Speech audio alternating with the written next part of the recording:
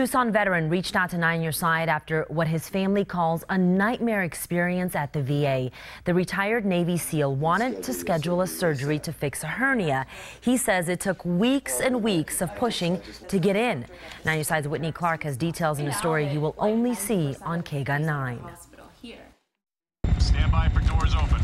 It's considered one of the most elite Navy SEAL teams. Stay tight. SEAL Team 6 helped capture Osama bin Laden, the secret mission portrayed in the film Zero Dark 30. Before that mission, Craig "Sawman" Sawyer was part of the team. The former Marine and sniper now trains actors to play soldiers, running a business, teaching civilians basic defense techniques. Any sort of crisis, life-threatening situation. He often appears on national news programs and TV shows like Rhino Wars on Animal Planet. It's really incredible to see these rhinos in the wild. But the Gulf War veteran says he just fought a very different battle. Sawyer with his wife in their Oro Valley home, recovering after a hernia surgery, a fairly standard procedure that they say ended up being a nightmare. What made me so frustrated was watching him in pain for an unknown amount of time. We didn't have an end in sight. We didn't know when he wasn't going to be in pain anymore. It started at the end of July. Sawyer went to the Northwest Medical Center experiencing a persistent cough and abdominal pain. Turns out he had an inguinal hernia, which in general is not dangerous, but can lead to complications. When the Sawyers tried to schedule a surgery date at the VA, they say Craig was told he didn't need surgery immediately and weren't given a possible date. The Sawyers, afraid Craig would face bigger health problems. It shouldn't be like that. It shouldn't be that hard. Fix it while it's small. Fix it while they're still healthy. Fix it while their bodies can recover. Craig's wife, Tressa, spent every day at her desk on the phone working to get her husband in. If it wasn't for her persistence, she says it could have taken months. Basic care, they say, shouldn't be that hard for vets to get.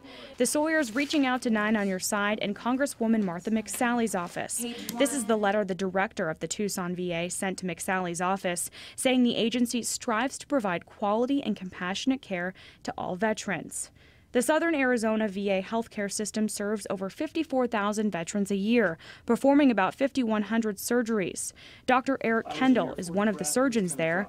Because of HIPAA, he couldn't discuss the details of Craig's case, explaining primary care doctors determine how soon a patient will need surgery. If there's an emergency and it's considered to be life or limb threatening, those items always take precedence over everything else. So we bump surgeries, bump elective cases to make sure that a veteran who has an emergency gets into the operating room as quickly as possible. Data provided by the VA indicates in August it completed 97% of veterans' appointments within 30 days. A spokesperson for the VA says they believe Sawyer's case was handled in a timely manner. Meanwhile, Craig will continue to post to his Facebook page, where he has more than 100,000 followers. I get other people from all over the country sharing their experiences and begging me to continue carrying the flag. Saul, please tell, my husband experienced the same thing and it was horrible. While he's grateful to get treatment, he'll continue to use his voice for those who may not otherwise be heard.